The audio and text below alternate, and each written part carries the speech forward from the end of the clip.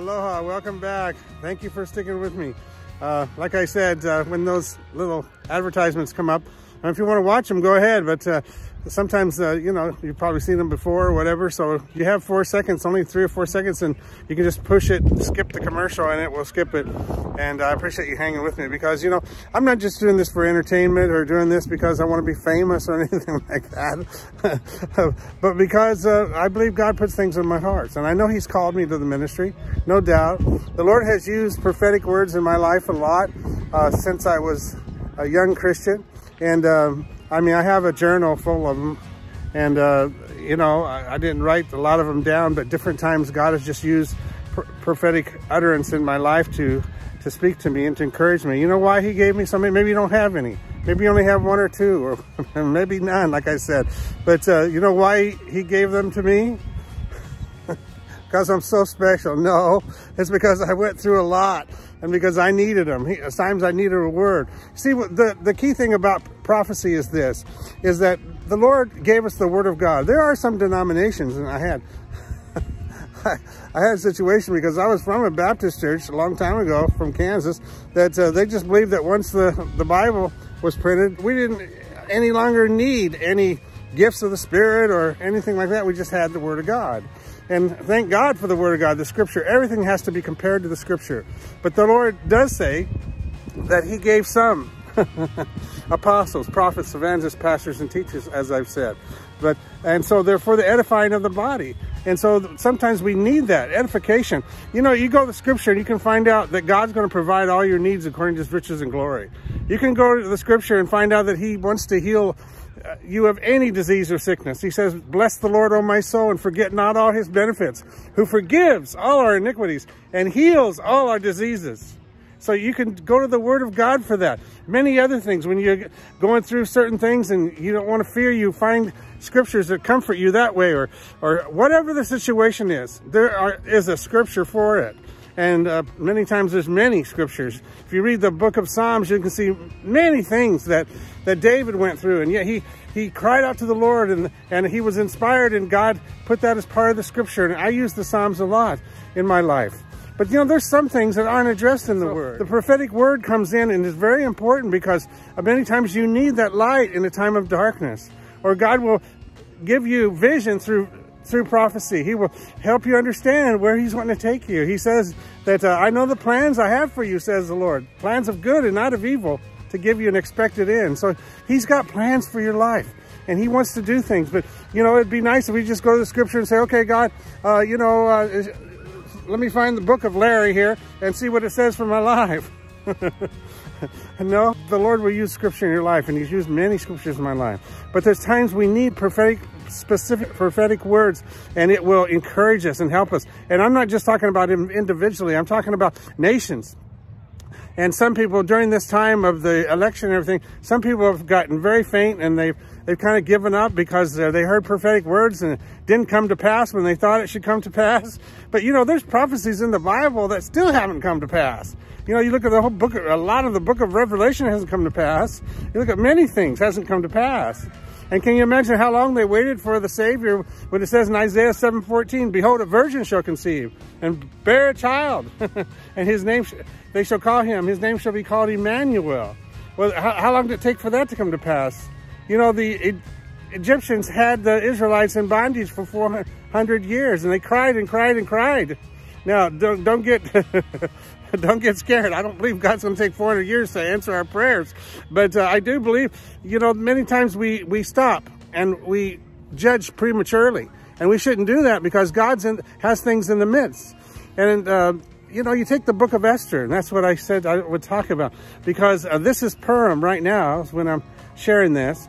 And Purim is the holiday they set up after the Jews were delivered out from under King Ahasuerus. And the right-hand man, so to speak, was a guy named Haman. If you want to remember his name, just say, hey, man. But Haman was exalted in a place right next to the throne. He was one of the people that, you know, had favor with the king and was in a position there and lived in the palace. And yet he would pass every day in front of the palace or wherever it was, and Mordecai didn't bow down to him. And that ticked him off. he wanted Mordecai to bow down. And but he didn't do it. And so he got a hatred for Mordecai, and he didn't like the Jews. And so what did he do? He started plotting and scheming.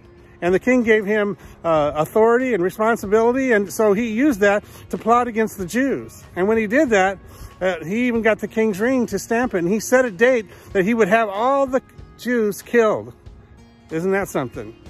And so you know what? I want to just point out to you that that wasn't just a man doing that. That was this devil, the spirit of the devil.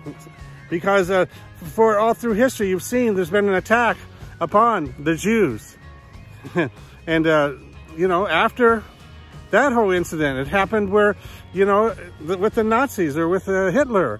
And so, and then you have the you know, the Muslims, terrorists, you know, they hate the Jews. And why is that? Is it because the Jews are so bad? No, they have a covenant with God. It's because there's a spirit behind it, the devil. And he hates what God loves. And you know, it's like, in a way, sort of, if I compare it, it's like the mafia. It's like, you know, if they can't get to you, they'll get to your children. And they can't get to God. Satan and his cohorts, they can't get to God. I mean, they can't. They're not more powerful than God. But God set this universe and this earth and his kingdom with laws. And God made a covenant. And when man breaks that covenant, he opens himself up. And he's not under the protection of God. So that's why many things happen on earth. And then God gets to a point where he does bring judgment. But you see, Haman, he hated him, and so he began to connive and set this word out, and he put a motivation with it. He says, you know, you can go kill the Jews on this particular day, and then you can have all their goods, you know. You can drive away their Mercedes or whatever, their chariot with golden wheels or whatever they had, you know. And so it motivated all through the land. And yet, I'm not going to tell you the whole story, but you really, if you haven't read the book of Esther, read the book of Esther. You'll see how powerful God is. And I want to tie it in now to how that relates to America right now. Because God wants to use people. He does use people. He used Moses. He used Joseph. He used Jesus. He used the apostles, the prophets. He uses people. He doesn't just come down and do things. He uses vessels on earth. And so what happened in that case, he used Mordecai. And what is astounding to me is that God planned this ahead of time. He knew what was coming down. And I believe somehow, you know, if you know a little bit of the story, it's Vashti, King Ahasuerus' queen. And they were having this party going on and celebration for 180 days. And they had all the kings, different kingdoms come in.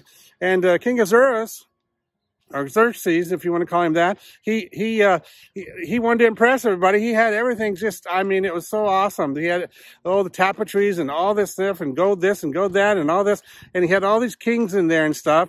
And he just threw a feast, I mean, a party that wouldn't end. It was something else. And then people started saying, why don't you bring out Vashti? That was his queen, because she's so beautiful. She was like the most beautiful woman in the whole land. But I think she was a member of the women's liberation movement. And she was, I forget how long it says, maybe a week or a period of time when she was with the women. A lot of the women were in there. Who knows what they said, but by the time she got called for to come out, she had an attitude. She says, I don't want to go. Well, you don't say that to the king, okay? And so I'm not going to tell you the whole story, but because I want to get to the main points, is that God had set in play that Mordecai would hear of this, and Vashti got really banished from the kingdom. And they, after a few years, they decided to, you know, some of the people wanted to comfort the king, and they said, you just need to get some virgins in here, and we're going to pick you one to be a new queen. And Mordecai, I believe, was led of the Lord. He had Hadassah, which is Esther, before he changed her name. He changed her name because he didn't want to be that evident that she was a Jew. And so, anyway, she went through all the purification and all that, and finally she became the queen. Well, see, God set all that up ahead of time. Now, we wanted victory, wanted to happen right now. All of us did, you know, November 3rd. We wanted to get this thing over, wanted to have victory, wanted to go party. I think if a lot of that happened, I think that we'd soon probably forget God. Honestly, look what happened to 9/11. There was a resurgence of people to come back to the Lord.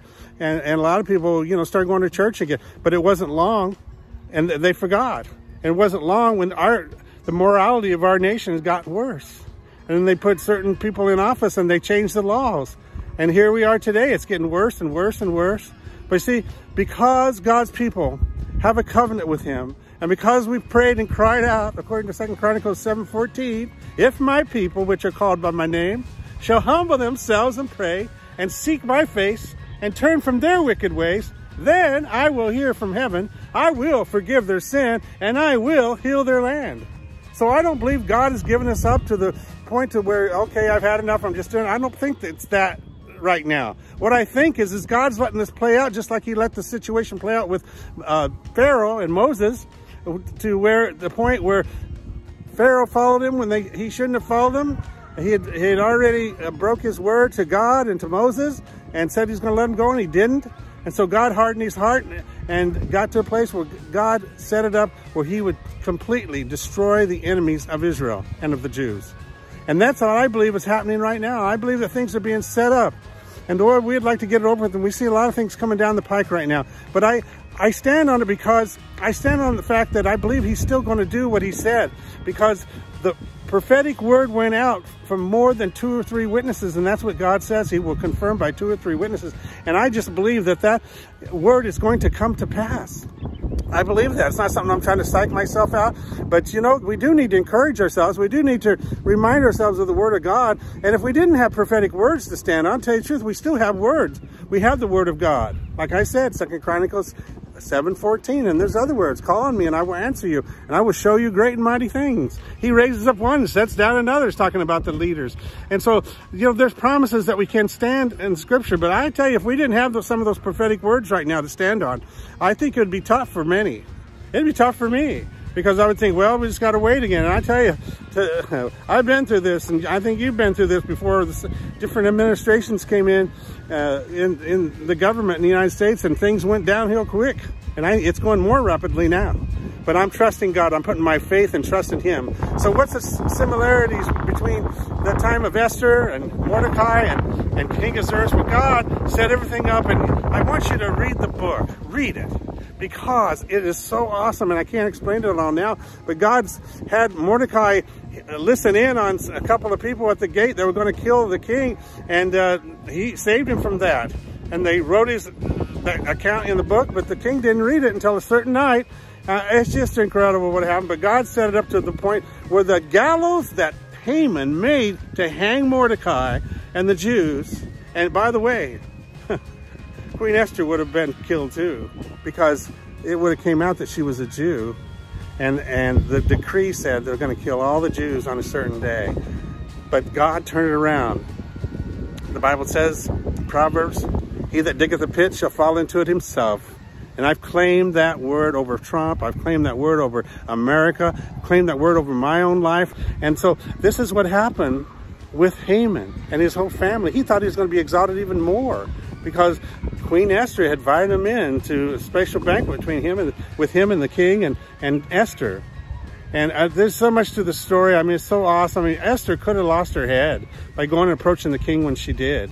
She had to pray and fast and ask for favor. And she just didn't wake up one morning and you know, didn't care about her hair and throw on a robe or something, or a pair of shorts, and go over and say, hey, king, I want to talk to you. No, there was protocol. And if she went there and the king saw her and he hadn't summoned her, he could kill her. But if he extended his scepter, then he would hear her. So that day, she dressed up in her queenly apparel and royal apparel, and she went in there, and God gave her favor, and she was able to lay out what Haman had done, and in one day turned it all around. And instead of the Jews being killed, Haman was hanged, and others too that tried to, they would not stop persecuting, or they went after the Jews anyway, and so those were killed too.